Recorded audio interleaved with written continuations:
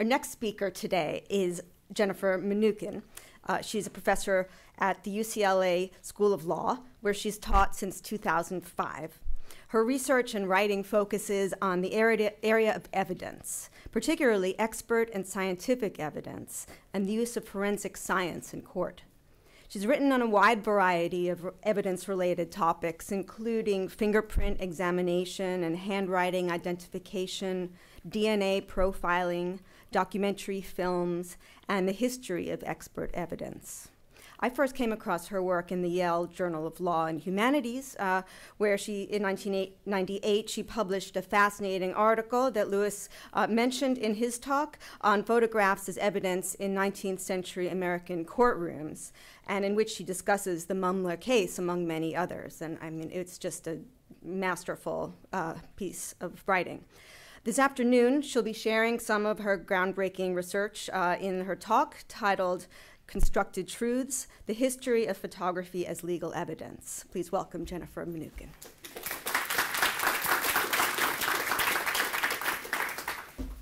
Thank you, Mia, for that generous introduction, and thanks to Jennifer, too, for doing all of the arrangements for today. I feel like I should also thank Newark Airport for reopening and leading several of us to be able to be here. So I'm going to talk today about photographs as legal evidence. And what's striking, and as we've already seen in several of the talks that we've heard, is how this sense of photographs as evidentiary goes so rich and so deeply, especially in the 19th century. And the photograph was evidentiary in both the cultural sense and the legal sense. It operated in both registers at once, and they interconnected. It was seen to furnish evidence. And this idea of the photograph as having a special evidentiary status is really just about as old as the photograph itself. In the well-known New Yorker piece in 1839, the author asked, "What will become of the poor thieves when they shall be handed in, when handed in as evidence against them their own portraits, taken by the room in which they stole and in the very act of stealing?" This was a fantasy, of course, at the moment of the daguerreotype. I mean, this was absolutely, in one sense, unthinkable, and in another sense, already being thought, right? It was already being imagined that the photograph would provide evidence of a particularly compelling sort and almost in a self-acting way to establish criminal goings-on. And so it's important, I think, in understanding the history of photographic evidence in recognizing this evidential strain that really goes back to the origins of the techniques itself. So with that frame, I want to start with something that's sort of old hat to many in the room, which is the existence of these dueling conceptions for how to understand the photographic image that coexisted culturally in the late 19th century, although the first was perhaps dominant. So what are these dueling conceptions? First, the one we've already been talking about in considerable detail today, even if we've been told that it's tired and, well, what else did you tell us, Jordan? You had a better word than tired. I can't remember. Geriatric, exactly. The realist, indexical, mechanically produced notion that this is specially authoritative. And the early history of writings on photography is replete with lovely phraseology to capture this notion, right? There's so many examples, and I've given just a few, all of them well known, right? Photograph, Oliver Wendell Holmes's wonderful Mirror with Memory, truth itself in the supremeness of its perfection, the sworn witness of everything presented to her view. And there are dozens of others. This idea, again, note the evidential language, the idea of, facticity, testimony, the sworn witness, etc. But there's another conception that coexists that doesn't produce such lovely phraseologies, but that doesn't mean it isn't there. There were photographers and cultural commentators talking about the effect of technological processes and choices, the fact that these choices mattered, that photographer control operated at a variety of levels, from choosing, obviously, what to take, when to take it, and then whether to pose the subjects, to reposition subjects, to make decisions about what's in the frame, what's not in the frame, and then more overt forms of fakery, retouching, altering, combining, all of which, as we've seen, and as the Faking It exhibit shows, go back, have a history as old, pretty much as old as photography itself. So we have these dueling cultural notions that are at work as the legal system begins to have to take notice of, and the question is, what sort of notice shall it take of this new form of evidence? Why does this matter? Well, one might think that if you buy into the strong evidential paradigm, if you think of it as a mirror with memory, if you think of it as to call it indexical would be to be a little anachronistic, but you see the point, then the photograph could and perhaps should have special authority as a kind of evidence, right? It has a heightened form of truthfulness, of authority, better than the mere eyewitness, subject to all of the, biases and vagaries of human perception and retelling. By contrast, if you think about the photograph more within a constructivist paradigm that focuses on the role of the photographer, the limits of the technology, and the potential for manipulation, then not only might these new techniques have no inherent special authority, but they might actually have a particularly dangerous potential to mislead, especially considering the circulating first conception. Right? If it's thought to be highly truthful and actually is far more complicated than that, then this could be a particularly dangerous kind of evidence.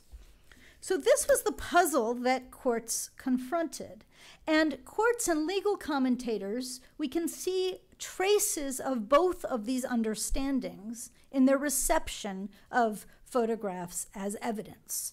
And I chose just one example of each perspective to share with you here. The first is from a case in 1882 where the judge says, in admitting the photograph, "We cannot conceive of a more impartial and truthful witness than the sun, as its light stamps and seals the similitude of the wound on the photograph put before the jury.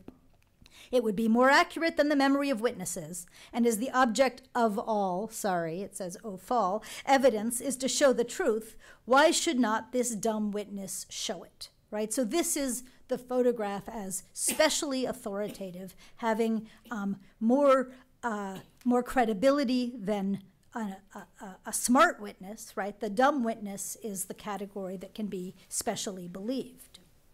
By contrast, we see in an article that was first published in a photographic journal but republished in at least 4 legal journals, a concern that the photograph is actually a dangerous perjurer. And the article goes on to say, "Can the sun lie is often asked, but much in the same spirit as can the leopard change his spots, a question which is supposed to carry its own answer. Perhaps we may say that though the sun does not lie, the liar may use the sun as a tool. Let all then beware of the liar who lies in the name of truth." So here the danger is precisely the authority and credibility the photograph may have, considering the high potential to mislead in the hands of a photographer who wishes to stretch the truth. So these were competing conceptions. In a few minutes, I'll tell you how the courts ended up reconciling them. But first, I'll tell you just a tiny bit about how some of the earliest photographs were actually used. They were sometimes used for identification, sometimes in uncontested ways to show that somebody was who they claimed to be, sometimes in more complicated ways. Ruloff's case was a well-known case from the 1870s where these 2 gentlemen were found dead. This is actually an engraving taken from a photograph, done from a photograph, where the photograph was taken when they were first discovered before the bodies decomposed more so that they could later be identified effectively. Many of the early cases involving photographs involved images of grants and seals and deeds, and sometimes multiple ones could be juxtaposed together to discuss whether they were forgeries or not. Similarly, for handwriting cases involving potentially forged handwriting. There were exemplars put together, photographed, and sometimes enlarged as early as 1859, so very early uses, and often exteriors of buildings, locations of landmarks, and so forth. To understand how photographs were being used in court, the technology, what was technologically available, obviously mattered. Daguerreotypes were almost never used as legal evidence. It wasn't until the 1850s, when the collodion carrier permitted the rise of paper photographs, that we began to see their use in court. But given that the production of those images both required skill and had to take place immediately, so either in a studio or with elaborate preparation, that limited the potential legal uses. And it wasn't really until the emergence of a stable dry plate in the early 1880s that we began to see very widespread use of photographs as legal evidence. So there certainly are numerous instances before that. So that's just a little sense of some of the ways that photographs were used prior to the emergence of dry plate technologies. And I wanted to turn also to the Mumler case, though I'm going to go through this, I think, extremely quickly since Lewis has given us so much detail. As we've seen, he was charged in 1869 with 2 felonies and a misdemeanor. And the question on the table, it was just a preliminary hearing.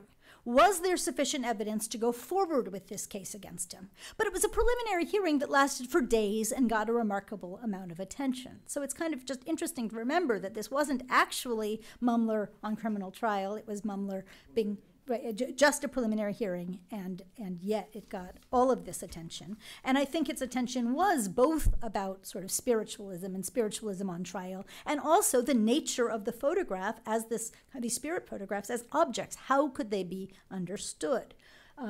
These were evidence of what exactly? Lewis has talked about this a little bit, so I'll just say a few words here about the multiple ways that these photographs were understood. We had, as an example of supernatural realism, it's believing in the pictures. Photographer William Silver's testimony, I believe the impressions produced are produced by spiritual means, that these pictures must be what they appear to be. So it's the realist impulse, but they're showing something that, of course, wasn't present to the sitter, right? So it's no longer the notion of the photograph capturing what's before the eye, but rather something more than what's before the eye, and yet nonetheless must be because it's shown in the image. And so that's kind of an interesting move. By contrast, the mechanical illusionists don't see it that way at all. And for some of them, the images themselves simply must be fraud, right? Why aren't they spiritual pictures? Well, 2 and 2 make 4, right? These can't be spiritual pictures because no such things could exist. Other photographers, as Lewis has detailed, went through elaborate explanations of mechanisms by which these could have been produced. But as I think somebody's question went to, in the preliminary hearing, there was no evidence specifically of how these images were produced. So it was hypothetical. The experts testifying, the photographers as expert, were essentially offering possibility proofs, right? He could have done it this way. But we can't say for sure he did it any one of these ways because we don't know. But they were showing that there were plenty of mechanical, ordinary mechanisms for producing illusion. Now, the judge didn't think that either side had really proved its case. He didn't think the photographs meant as evidence. That is to say, he didn't think that the photographs themselves could answer the question of how they were produced, right? They didn't either necessarily mean in the actual existence of the spirits, but nor from the mere fact of their existence could he conclude that they were fraudulent, and that's why the case was dismissed. But there's 2 more quick points to make here. One is to see how the photograph here operates as semi-legible, right? It's neither fully comprehensible to a viewer who can definitively say how to read it, nor is it epistemically wholly unavailable. It's somewhere in between, offering these multiple conceptions that do invite the need for captioning, framing, interpreting, and analyzing.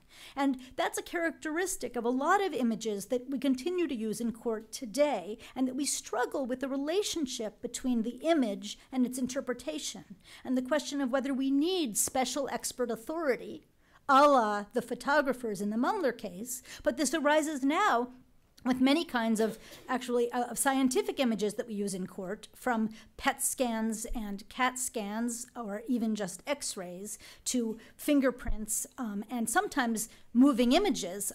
We get, at present in court, we sometimes get experts interpreting photogrammetry and interpreting distance or height from the image itself. We get physicians interpreting the medical image. We also get sometimes in blurry images, a so-called expert simply telling the viewer what it is that they see.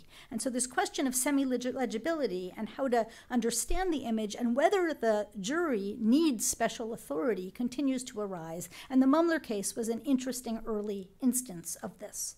A second quick point to make about the Mumler case is about what it means to be faking it, the wonderful title of the exhibit. The reason Mumler was potentially going to be on trial was not for producing these images that we now look at and think were obviously faked, but because he was claiming that they were something else, right? So the fakery in this context isn't the images themselves, but rather what he was saying they were, or what he was claiming them to be.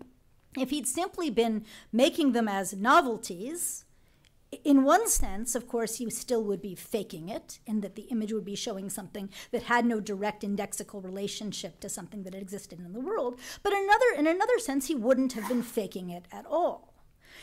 On the other hand, were these truly spiritual, spirits that came down, there would be no faking it, period. So this question about where the fakery is located, in the image itself or only in the relationship between image and claim being made for it, is kind of an interesting question. A version, I suppose, of the ordinary question about the relationship between image and caption, image and interpretation, etc., that's been, widely discussed, but it's got particular purchase in the context of an exhibit about the nature of photographic fakery. What sorts of fakery are in fact faking it? Is it only faking it when there's a mismatch between claim and process, or are artifice techniques, even when they exist on the surface, still a form of faking it in relationship to this other conception of photography?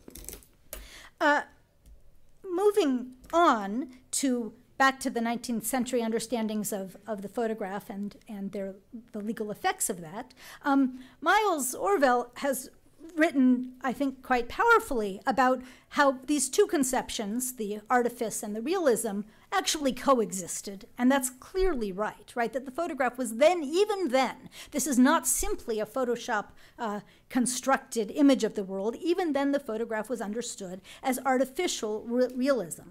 The dualism between the indexical version and the artifice is overstated. It was both seen as a potential instrument of illusion and as an especially objective representation of the real, like the well-known doubling where you can see the old woman and the young woman depending on your perspective. And part of the pleasure of the photograph was its potential to be both at either one or both at once. So part of the pleasure was in going back and forth between seeing the two ideas of the photograph at the same time. That could be a cultural pleasure, but I think not a legal one. Outside of the legal setting, you could play with the idea of was it posed or was it real? Were the pictorialists, how much artifice was involved, and did it capture a higher truth? But in court, these were anxiety-producing questions. So what did the judges end up doing? Throughout the 1870s, they really struggled with this issue, but they eventually settled on a doctrine which did permit the photograph to be used as legal evidence, but which downplayed it as having any special or independent or inherent authority. And I'm using here Wigmore, who was the great of evidence, as my example. He was a treatise writer, and I'm going to be quoting here from his 1904 treatise. But he was capturing a view which had become dominant in the courts by the time he was writing. He was not the inventor of this view, though he was a powerful interlocutor of it. What he said was, I'm going to quote him twice here. First, a photograph, like a map or diagram, is merely a witness's pictured expression of the data observed by him, and therein communicated to the tribunal more accurately than by words. So the photograph is like a map or diagram. It's the witness's testimony rendered visually. He says, a map, picture, or diagram is for evidential purposes simply nothing, except so far as it has a human being's credit to support it. It is mere waste paper, a testimonial nonentity. It speaks to us no more than a stick or stone. It can of itself tell us no more as to the existence of the thing portrayed upon it than can a tree or ox. We must somehow put a testimonial human being behind it, as it were, before it can be treated as having any testimonial standing in court. It is somebody's testimony, or it is nothing. Now, this is a pretty powerful claim, which is also partly wrong, right? It's the legal construction of this evidence, but it doesn't comport with how photographs are widely understood. It is not, for evidential purposes, simply nothing. And note again the conflation map, picture, or diagram, and he means to include in context photographs within that category. First of all, these are not all the same themselves, right? The mechanically produced nature of the photograph is invisible within this doctrine. The photograph is assimilated back to these categories of non-mechanically produced images, as if its indexicality, veridical aspect, evidentiary nature doesn't matter for the purposes of legal evidence. So that's, I think, a really interesting move. Moreover, it links the photograph back to the human being. So it says that you can use a photograph, but essentially the human being comes into court and says, I saw this captures what I saw, and so here you too can see that which I'm claiming I saw. And the photograph, at least formally, under this doctrine, doesn't then have any more authority than if I could paint that same image in a word picture. Right? It's my testimony rendered visually. So this is formally the method by which photographs come into court. And there's several critical aspects to this. First is this analogy, which I've already spoken about, which is both powerful and not. Right? Photographs are like maps, models, and diagrams. We had a wonderful talk on photo diagrams earlier, showing the blend of the two. But they both are like them and they're not. And the analogy emphasizes the similarity rather than the differences. And second of all, as we've seen, the photograph gets treated as mere illustration for purposes of evidence. In fact, though, this is a legal fiction. That is to say, the photograph, when it's circulating within evidence, can't actually be limited in the way that Wigmore and judges who treat it this way imagine that it might be. There's no question but that once photographs do come in, they are frequently treated by the jury and often by the court as being something more than mere illustration. They're seen to corroborate, not simply to illustrate.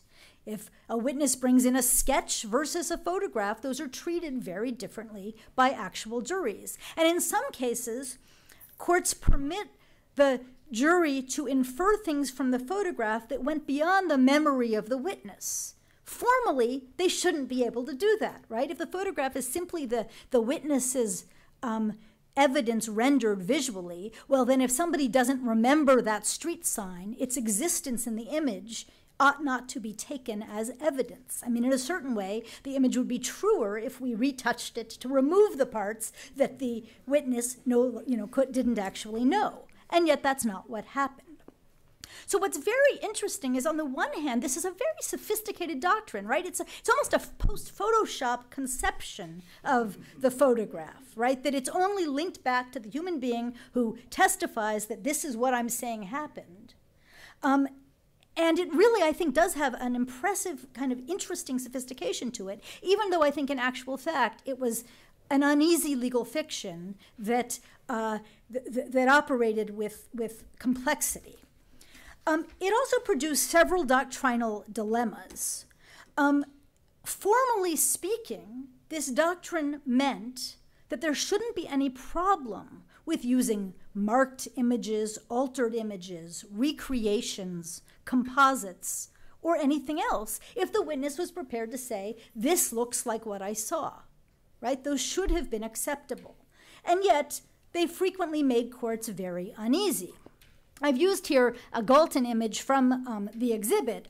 Galton was very interested in composite photographs connected to his eugenics theories. He wanted to create criminal types and had notions that by taking composites, you could capture the essence. Now, Galton photographs were, to the best of my knowledge, never introduced as evidence, but Percival Fraser, a handwriting expert, used composite handwriting photographs in evidence and was permitted to do so, right? On the notion that by combining 40 of your signatures, you could find the signature and compare it to the one in question.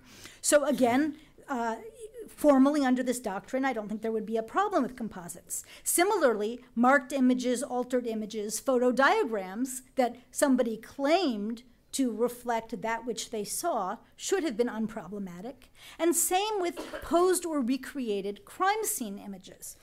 There began to be, even in the 1890s, admissibility disputes about posed images and reproductions. Formally, they should have been admitted. There's no question that under this doctrine, the witness is saying, this is what I say happened, let me show you. And yet, some courts couldn't go that far. To give just one example, in 1898, a judge rejected a posed photo of a series of posed photos of a crime scene, saying, and I quote, "They were not simply reproductions of the scene of the homicide. They were photographic representations of tableaux vivants, carefully arranged by the chief witness, whereby his version of the tragical occurrence should be brought vividly before the mind's eye of the jury. Their effect, if not their purpose, was by photographic processes to strengthen and bring out in striking, captivating fashion his version." And the court said that was unacceptable. And you can understand why a court was uneasy about this if they thought that these images were going to be understood in what Miles said earlier. He talked about the spirit of actuality. If these reconstructions were going to be understood in that spirit, they were dangerous indeed. And yet, formally, those proffering such evidence were acknowledging that they were posed recreations. So this, I think, illustrates something interesting about our ambivalence about whether pointing out the constructedness of these images undoes their power or not. And I think that actually remains a very live question, because it strikes me that even now we simultaneously have a very visually savvy public culture where everybody can see the binders full of women and know that they're, that they're produced, and yet we have big zones of credulity where within those zones we tend to see the image as partaking in the spirit of actuality, even as another part of our brain knows that they might not be. And so I think we continue to wrestle with those questions. These issues come up today in a wide range of cases, including filmed confessions, where on the one hand, these are viewed as important limitations on police power, because by filming the confession, they can't later make different claims about what happened. And yet what these are the defendant playing himself and performing himself in a recreation that may have its own complex visual and interpretive dynamics. So what are the consequences of this analogy? I'll name just a couple. Obviously, it meant that formally, photographs didn't have any special authority as representations in court.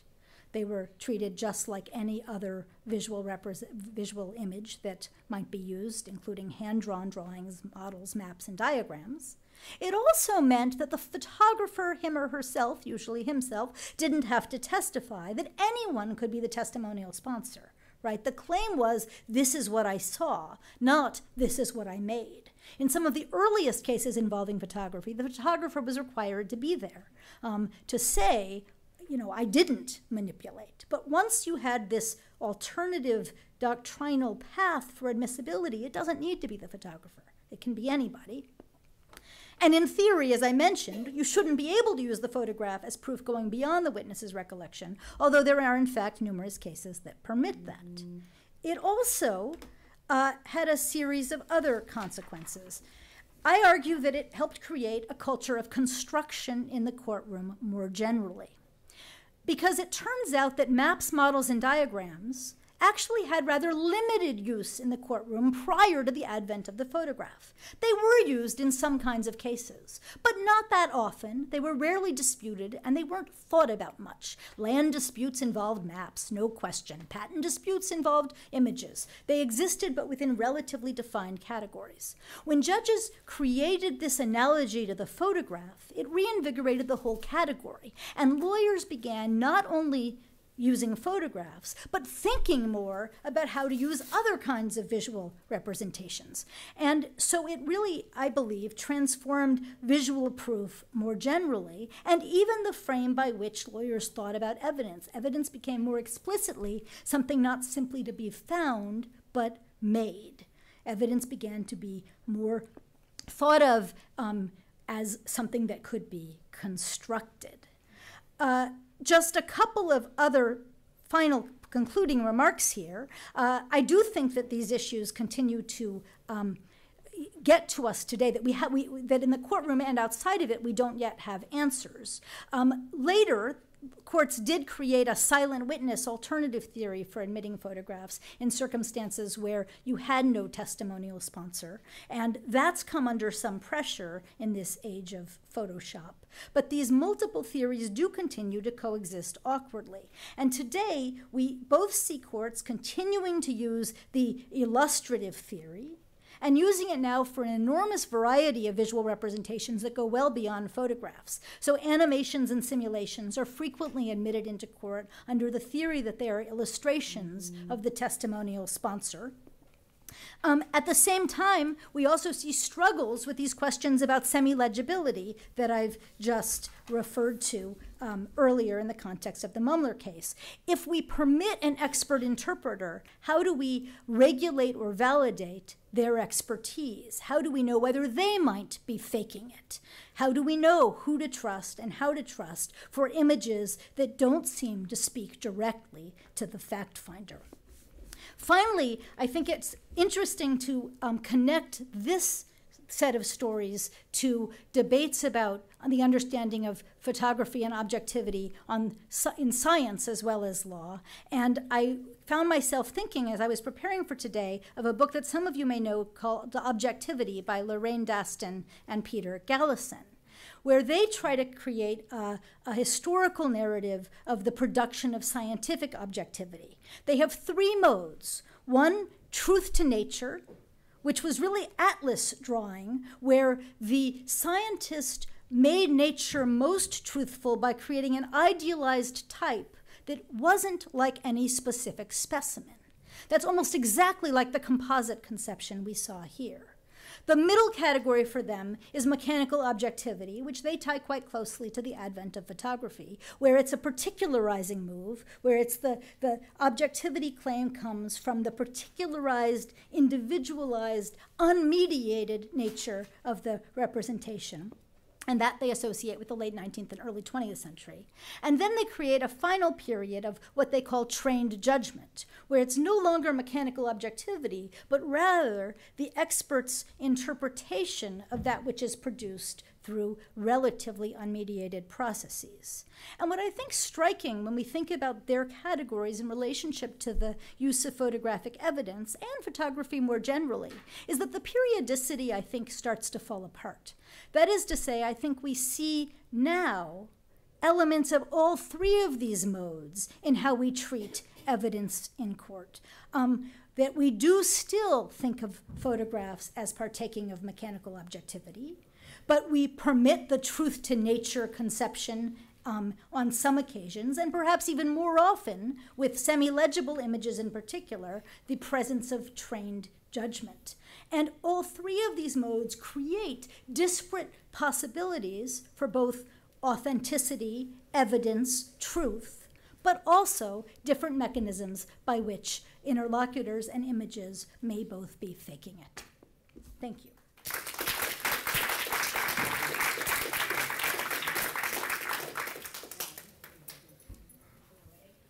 That was fascinating talk. I guess I just want to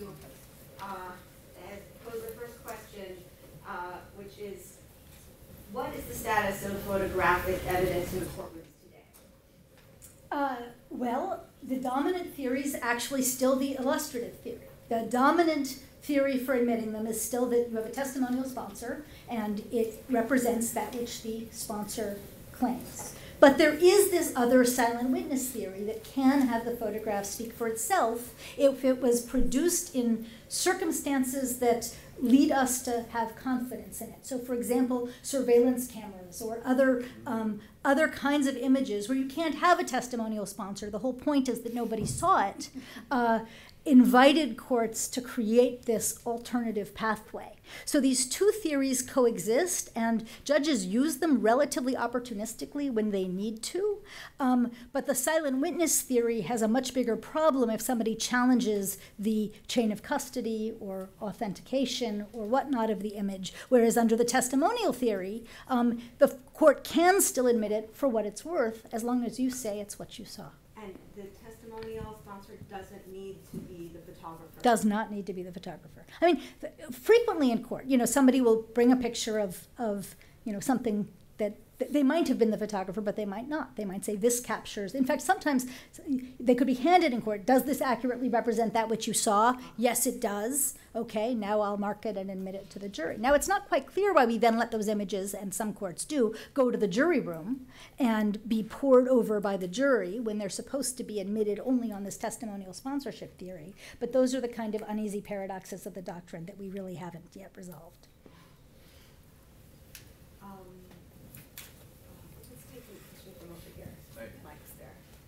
I just wanted how videos traded. When courts first began admitting filmic evidence, they largely did it by analogy to the photograph. So they treated the photograph as if it were analogically continuous with the map, model, and diagram, and they treated the filmic image as if it were analogically a continuation of the photograph. So there's a bunch of early film cases where they talk about films as merely a series of still photographs moving over time. There was some unease about that too for the differences between film and photographs, but largely film also is treated as simply needing authentication by a testimonial sponsor to be permitted.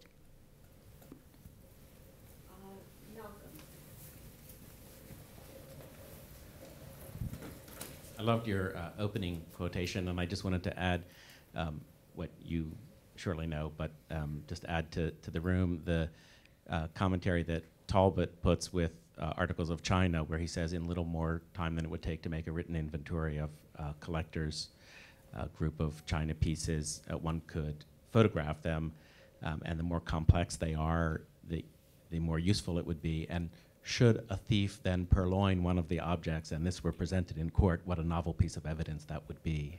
That's right. So I like him thinking about that already in 1844. Yeah, that's another wonderful example. That's exactly right. Thank you for that.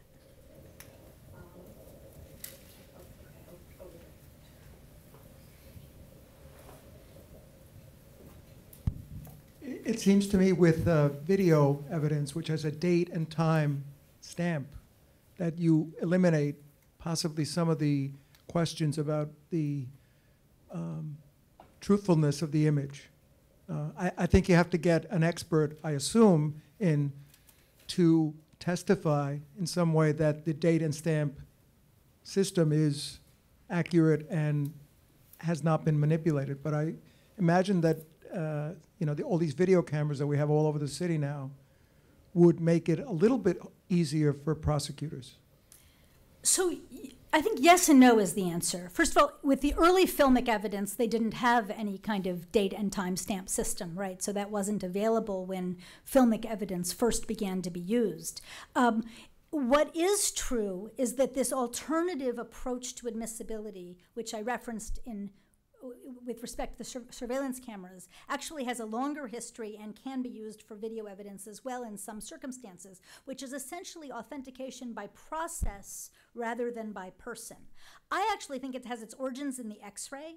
When Röntgen rays first became a form of evidence, you no longer could have a testimonial sponsor in the same kind of way because there was no person who could say they'd seen it. That was the whole point of the X-ray, right? It was showing us images of things unseen. And so courts developed a process-based theory where they said the mechanical process was working as it was supposed to. The expert, and in this case they did require an expert, either the technician or the doctor, to say that it was working as it was supposed to, and they used the process as this alternative method. And that process-based theory is part of what got developed for silent witness photographic evidence, and eventually for some kinds of filmic evidence as well. Of course, in some instances these become battles of the expert, right, where when there's actually a claim of manipulation or fraud or fakery, the court does have to make a preliminary determination about whether there's sufficient evidence of authenticity to permit it to go to the jury.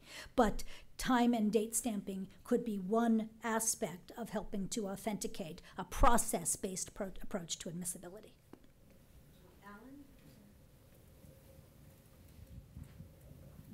Two things that you didn't touch on, but I'd be interested in hearing a little bit about.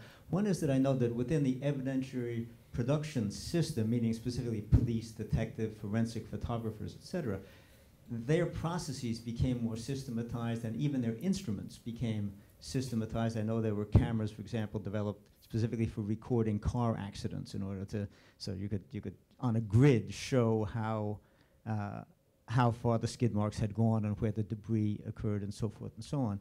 I'm wondering to what extent that may be ritualized and simplified some of these testimonial sponsorship processes. But the second question is that most of what you've been talking about, as I understand it, is case law and not legislation. And I wonder if you would talk a little bit about the absence of any legislation regarding the authenticity of photographs in the judicial system. So those are both really interesting questions. On the first, I guess I would say that the techniques and improvements developed by forensic photographers were more done for purposes of both investigation and authority production in court than for admissibility. That is to say, they were innovating in ways that helped them better investigate a case and figure things out, and also perhaps better to sell the authority of their images to the jury rather than as necessary steps to get their images before the jury in the first place. And so I've been focusing more on the admissibility piece than on the persuasion piece, so there's interesting intersections. But they didn't and still don't need to use any of those techniques in order to make their image merely admissible, right? It's been a pretty low hurdle, which isn't to say that you might not have more success with a jury to scientifize your ability to talk about the image. There's an enormous tension in courts about experts more generally and whether we expect juries to defer to their authority and expertise or whether our model is that the experts are educating the jury.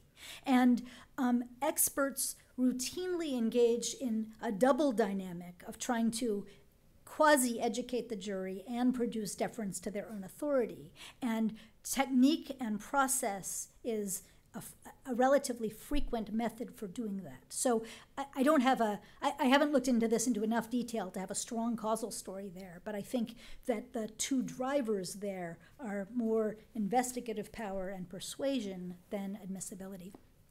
On the legislative point, it's an interesting one. I'd like to think more about it. I guess evidence in general has been relatively unregulated by the legislature beyond passing federal rules of evidence, which tend to be relatively generalized. There are exceptions. I mean, there are legislatures, there are some DNA-specific things. There have been paternity tests. I mean, so there are instances in which courts, in which legislatures have engaged in more particularized evidence assessments. But evidence it is a kind of resolutely common law area that's now been partly codified through rules in most states, but those rules tend to operate at levels of generality that talk about, balancing prejudice and probative value, or telling you what to do with hearsay, or requiring authentication and giving a set of methods for how. There have been some talks about some statutory stuff around e-discovery, so it's an interesting question, and I should think more about that.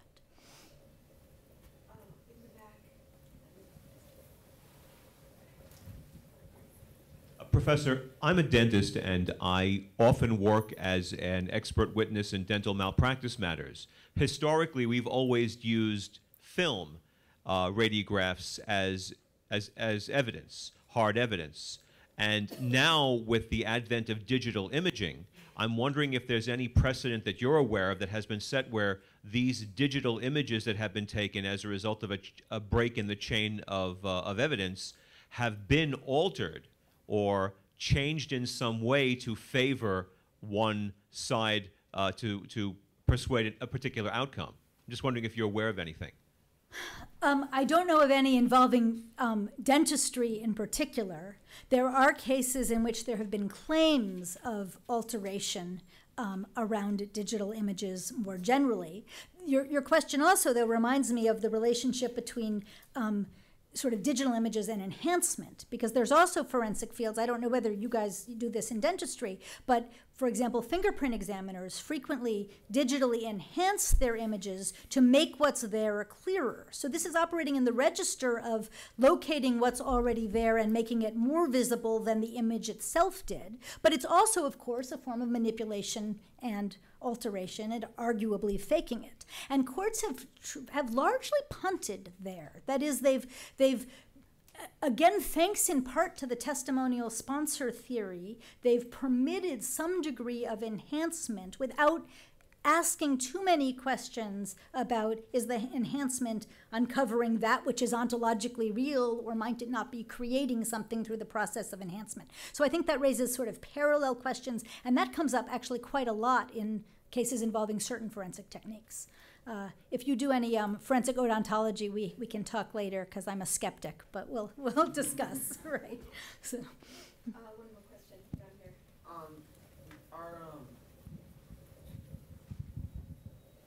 Are privately owned surveillance cameras treated differently from, say, state-owned surveillance cameras? Again, for admissibility purposes, no, right? For admissibility purposes, you have to show that it's adequately authenticated. What that means is that you're going to have to show either that the process was working properly at the time, or something of that sort. For persuasion purposes, quite possibly. But at a formal doctrinal level, the courts have not been in the business of making that distinction as a fulcrum that answers questions of admissibility. Good question. Thank you so much. All right, thanks to all of you.